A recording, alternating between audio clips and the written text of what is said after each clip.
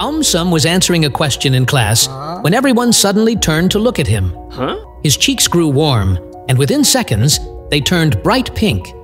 Embarrassed and confused, he wondered, "Why do we blush?"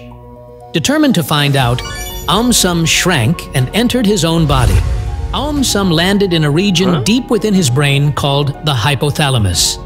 It was reacting to the sudden attention and strong emotion AumSum had felt just moments earlier. The hypothalamus sent out commands through the nerves, activating a special part of the nervous system that controlled automatic reactions in the body. AumSum zoomed back to the face and saw the message arrive. The tiny blood vessels beneath his skin began to widen. This widening process was called dilation. As the vessels expanded, more warm blood flowed into them. The skin above the vessels began to glow pink, then brighter, creating the blush. AumSum also saw that blushing didn't happen everywhere. The skin on the face, especially the cheeks, had many sensitive vessels close to the surface. That made the color change more noticeable here than on other parts of the body. Smiling proudly, AumSum now understood the mystery.